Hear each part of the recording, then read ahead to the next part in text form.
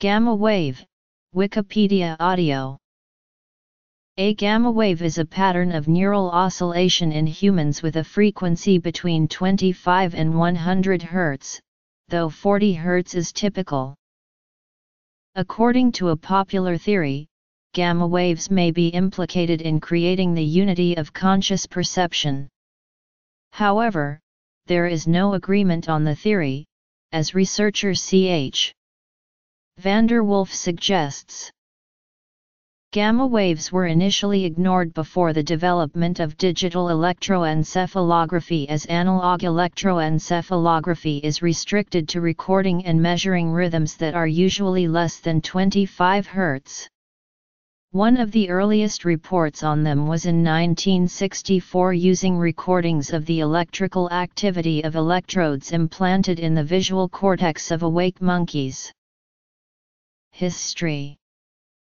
The idea that distinct regions in the brain were being stimulated simultaneously was suggested by the finding in 1988 that two neurons oscillate synchronously when a single external object stimulates their respective receptive fields.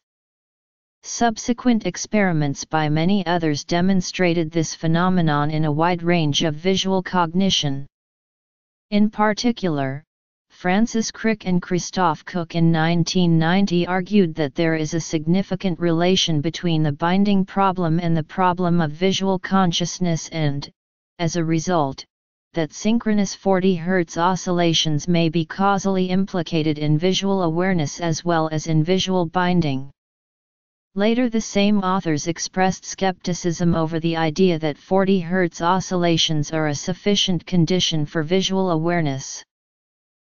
A number of experiments conducted by Rodolfo Llinás supports a hypothesis that the basis for consciousness in awake states and dreaming is 40 Hz oscillations throughout the cortical mantle in the form of thalamocortical iterative recurrent activity.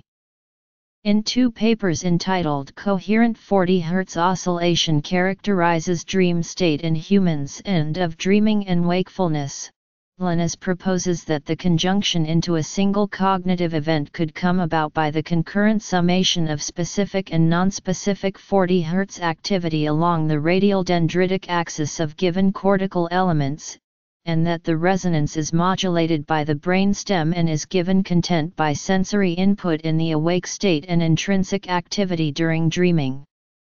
According to Llinás' hypothesis, known as the thalamocortical dialogue hypothesis for consciousness, the 40 Hz oscillation seen in wakefulness and in dreaming is proposed to be a correlate of cognition, resultant from coherent 40 Hz resonance between thalamocortical specific and nonspecific loops.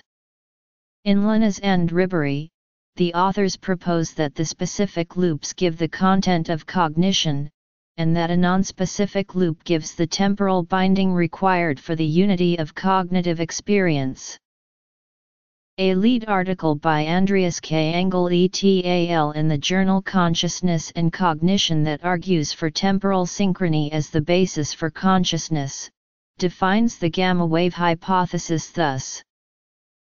The suggested mechanism is that gamma waves relate to neural consciousness via the mechanism for conscious attention. Thus the claim is that when all these neuronal clusters oscillate together during these transient periods of synchronized firing, they help bring up memories and associations from the visual percept to other notions. This brings a distributed matrix of cognitive processes together to generate a coherent, concerted cognitive act, such as perception. This has led to theories that gamma waves are associated with solving the binding problem. Gamma waves are observed as neural synchrony from visual cues in both conscious and subliminal stimuli. This research also sheds light on how neural synchrony may explain stochastic resonance in the nervous system. Gamma waves are also implicated during rapid eye movement, sleep, and anesthesia, which involves visualizations. A 2009 study published in Nature successfully induced gamma waves in mouse brains. Researchers performed this study using optogenetics. The protein channel rhodopsin 2, which sensitizes cells to light, was genetically engineered into these mice, specifically to be expressed in a target group of interneurons. These fast-spiking interneurons, known for high electrical activity, were then activated with an optical fiber and laser, the second step in optogenetics. In this way, the cell activity of these interneurons was manipulated in the frequency range of 8 to 100 Hz. The study produced empirical evidence of gamma wave induction in the approximate interval of 25–100 Hz. The gamma waves were most apparent at a frequency of 40 Hz. This indicates that the gamma waves evoked by FS manipulation are a resonating brain circuit property. This is the first study in which it has been shown that a brain state can be induced through the activation of a specific group of cells.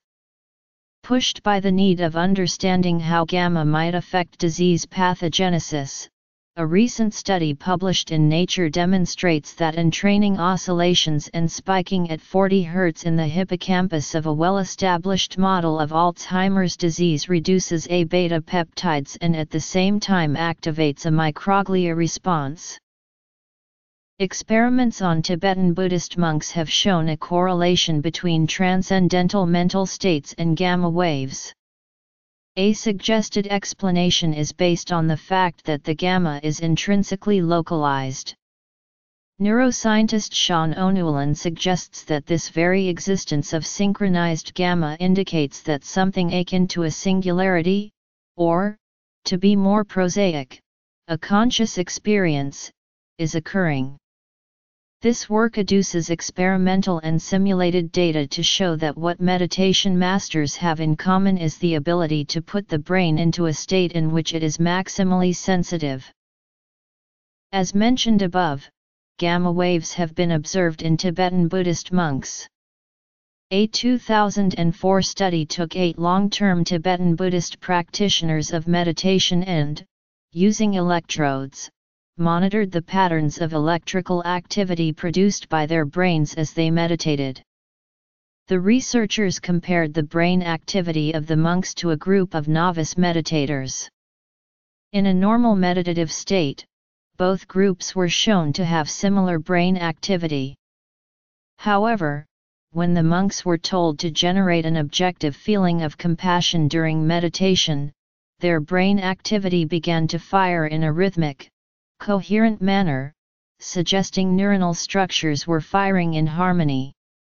This was observed at a frequency of 25–40 Hz, the rhythm of gamma waves. These gamma band oscillations in the monk's brain signals were the largest seen in humans. Conversely, these gamma band oscillations were scant in novice meditators. Though, a number of rhythmic signals did appear to strengthen in beginner meditators with further experience in the exercise, implying that the aptitude for one to produce gamma band rhythm is trainable. Relation to unity of consciousness. Such evidence and research in gamma band oscillations may explain the heightened sense of consciousness, bliss, and intellectual acuity subsequent to meditation. Notably, meditation is known to have a number of health benefits: stress reduction, mood elevation, and increased life expectancy of the mind and its cognitive functions. The current Dalai Lama meditates for 4 hours each morning, and he says that it is hard work. He elaborates that if neuroscience can construct a way in which he can reap the psychological and biological rewards of meditation without going through the practice each morning, he would be apt to adopt the innovation. Many neuroscientists are not convinced of the gamma wave argument.